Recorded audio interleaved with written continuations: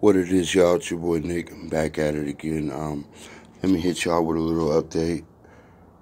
It's kind of getting important to me that you guys see this. I'm gonna be doing more updates sooner. If you are following along or whichever, but as you can tell, I went into my apps, the Google apps, go to Sky Maps and see where we're at today. Let me see what I can show y'all. All right, so where are we at? First of all, let me shut my constellations down real quick. All right. There she is right here. Now, I know how you guys are seeing it on YouTube isn't as clear as I'm seeing it in real life. Y'all got to understand. I don't know if it's the uploading to YouTube or what causes it to kind of almost want to blur out. But whichever it is, I'm sure you guys can still see this, and it helps if you're watching this at night or in the dark. It makes the actual figure of this stick out.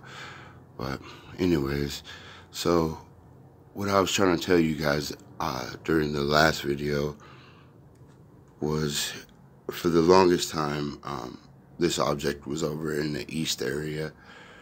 Right over here we can see. And now after the process of it, once again, it's in 12H, whatever 12H is for our units. I don't know if it's astronomical units or something like that, another way of phrasing it, but all right. Anyway, so still there. We still have her moving. She's going. Let's take a look at her in the constellations. As you guys can tell, the object is moving further into Virgo. It's about at its shoulders or arm, if you want to call it that. But let me know what you guys think. The reason why I keep hitting you with updates on this is, without a shadow of doubt in my mind, I know I found it. This is it. And I have more research that I'll be talking with y'all about and showing you that I could prove that this is what it is, and we are where we're supposed to be right now.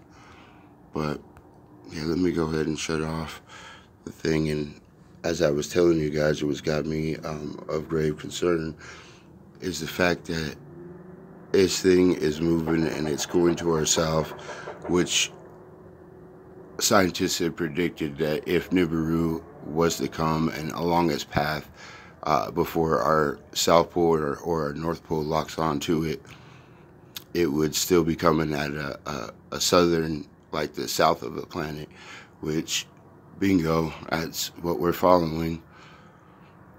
But yeah, and then we'll take a look over here. We've got wait, let me go back. Let me follow the ecliptic as well too.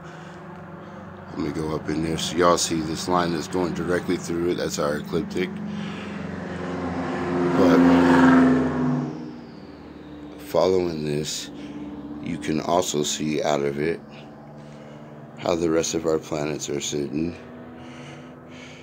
Crazy thing about it, our sun's sitting at OH, but this is just how we're lining up as of now. But alright, y'all, comment on this, share it, like it, whatever y'all can do. I appreciate y'all watching.